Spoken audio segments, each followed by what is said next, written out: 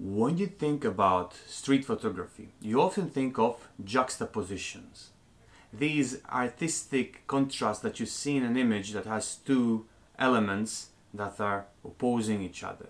You've probably seen this 1,000 times because it has been used for 1,000 times in 1,000 different variations across so many years of people doing street photography, and that's why you might think it is in danger of becoming cliche. But cliche or not, you have to admit that it's really fun to go out and purposefully look for these little things, these little contrasts, and train your eye, train your powers of observations.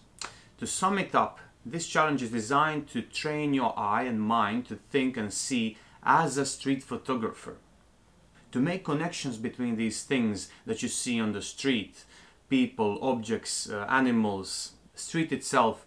You don't want to see them as individual parts. You want to see them as interacting with each other.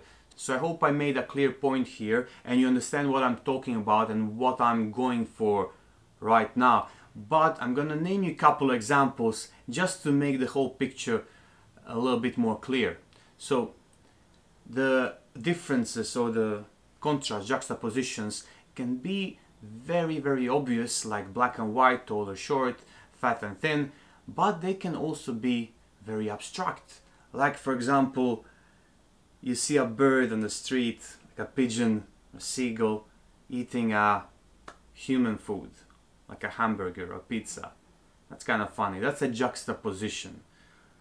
Or you see a guy that's bald and behind him there's a big sign, haircuts, something like that. So I hope I made it even more clear for you.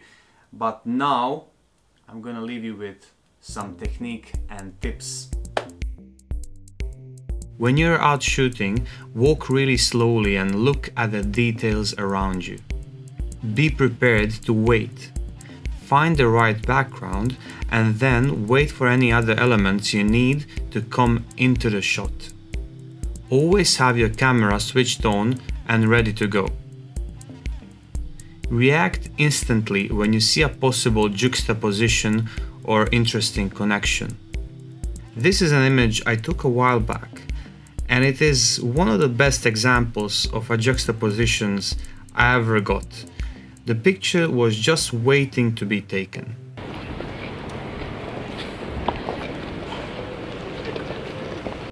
First of all, thanks for sticking to the end of the video.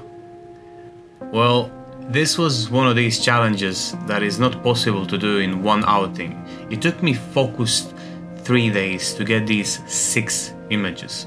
That I'm fairly happy with. I hope you like them too. Give me some feedback in the comments. I always appreciate that. And if you're enjoying these videos and you want to support the channel, like, share and subscribe. That will be all. See you in the next one.